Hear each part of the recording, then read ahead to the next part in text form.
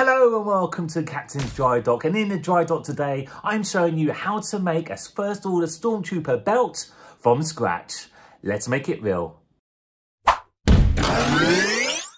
So I already made a belt for my completed armour. However, this is a revisit. I want to go back and remake that belt because I wasn't really happy of how I put it all together. Now the original parts were actually bought from Imperial belts. Correction, belts of the first order.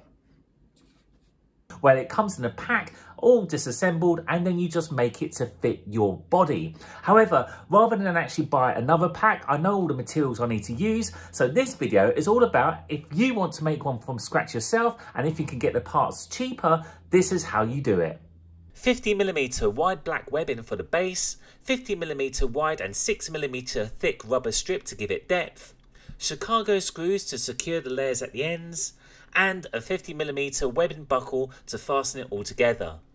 Now the most difficult thing to source for this belt was the ribbed outer layer, which goes all the way around the waist. Now I looked everywhere online and I found some examples, but the ribbing was not quite right until I went onto a forum of Stormtrooper armour builders, and they told me, in fact, that strip of ribbed rubber came from a non-slip mat. Who would have thought that Stormtroopers are walking doormats? And so I bought an entire roll of this material and then cut it into strips. This project is great if you're on a budget. Now, it all depends on where you source your materials. Now, for me, there's no hardware stores anywhere where I live anymore to get this type of thing. So I had to go on eBay, which meant it cost a little bit more than I actually predicted because I needed to buy a minimum length of what I required. So if you do have a hardware store near you, or you can find an equivalent, which is in your shed, by all means, you can do that and you can make this at a very cheap price. The size of the belt is measured around the armour and not my waist, as its function is mainly aesthetic rather than holding up my trousers. Now I was being an idiot here, as it would have been easier to measure on the outside of the armour rather than the inside, as it's pretty much the same measurement. Then I cut the webbing slightly longer as I was going to need, as it needed to be threaded through the buckle. A top tip here, when cutting for the webbing, make sure it's sealed off at the edges with some heat, otherwise it will fray later. I'll explain later.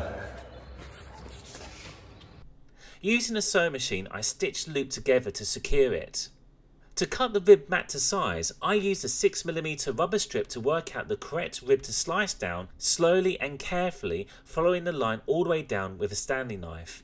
The rubber isn't porous and will not take glue well, so I roughened the surface with sandpaper so the glue had something to bite into.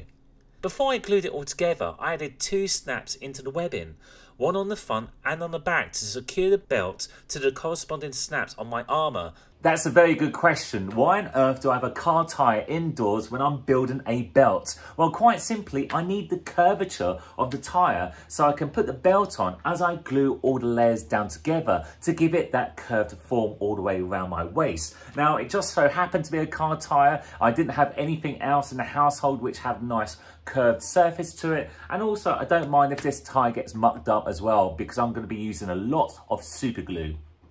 As well as superglue, I used an accelerant to speed up the process, as I couldn't stick it all in one go. The first layer is the webbing with the 6mm rubber strip glued on top of it, while being careful not to apply too much that it would leak out the sides and make it look really messy.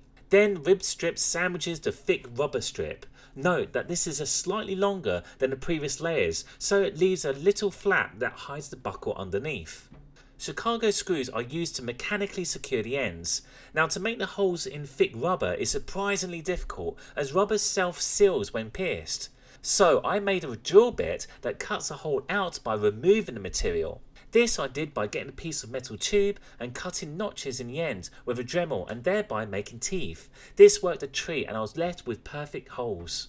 The last thing that finishes off the belt are the belt boxes, and there's plenty of them of all different shapes and sizes on the belt itself. Now, most armour kits out there do come with belt boxes, but I have to say most of them are inaccurate, and so I wanted to go back and actually remake these on Fusion 360, 3D print them, paint them and slap them on my belt. And in fact, those files are easily downloadable, link down below if you want a set for yourself. The 2 front boxes use large bolts to fix into the belt with rounded heads so not to dig into me. The right side boxes just use threaded bungee cords. and the left pouches are just slipped on using their loops. These canvas pouches are aftermarket parts I bought from Trooper Bay, but I made bespoke 3D printed liners so it kept their shapes. I'm really happy that I revisited this part of the armour and rebuilt it because it's much better than my first attempt. And hopefully this tutorial will help you make your own, if not on a much smaller budget, and get the same result. Now, if you really enjoyed this episode, so this is all this YouTuber fluff, click on the subscribe button down below, leave a comment, any questions, I'll be happy to actually answer them. But in the meantime, my name's John Child, this is Captain's Dry Dock, you stay safe, take care, and hopefully I'll see you on the next video.